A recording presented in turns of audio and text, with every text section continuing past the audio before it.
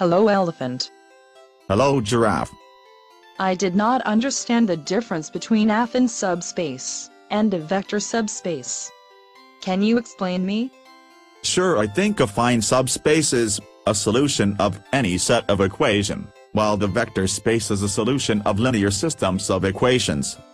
For example, circle is affine subspace because it solves the equation x squared plus y squared equals 1. Elephant, I think you're wrong. Since circle is not convex set. So what? We learned in class that each affine subspace is a convex set.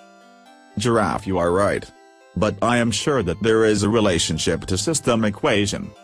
Give me 2 minutes, I will look at my notebook. So what does it say? My notebook says that affine subspace is a solution to a linear equation system. For example, ax equals b, where A is a matrix and b is a vector. But now I'm confused. I thought it was a vector space.